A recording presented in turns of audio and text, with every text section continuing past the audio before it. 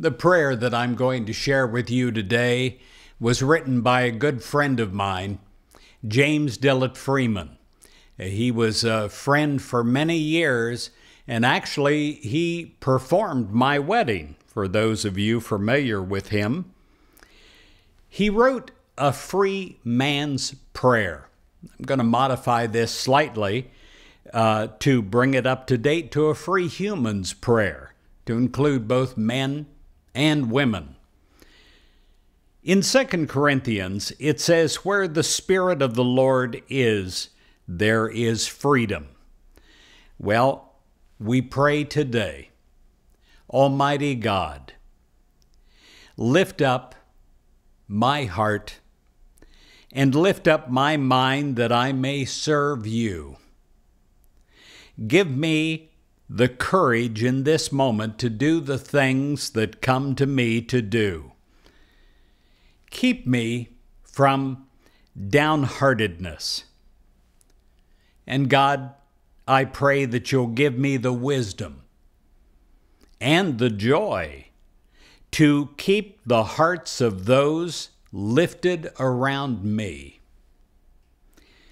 Give me, dear God, the willingness to share in the common responsibilities.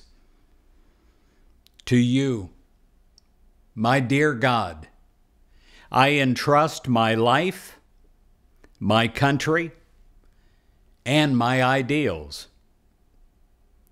I am but trying to fulfill your will the best that I know how in this moment.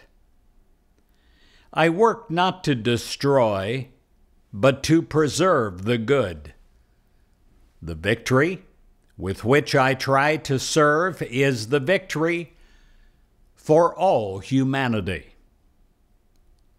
Let me, dear God, not fail in my faith, in the dignity of the human spirit.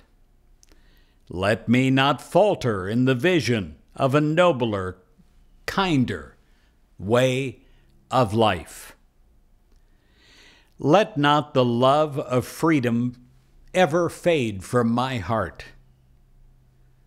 Lord, lead me on to the tasks that lie ahead of me, to the labor of uniting all of the different areas of my life with your love.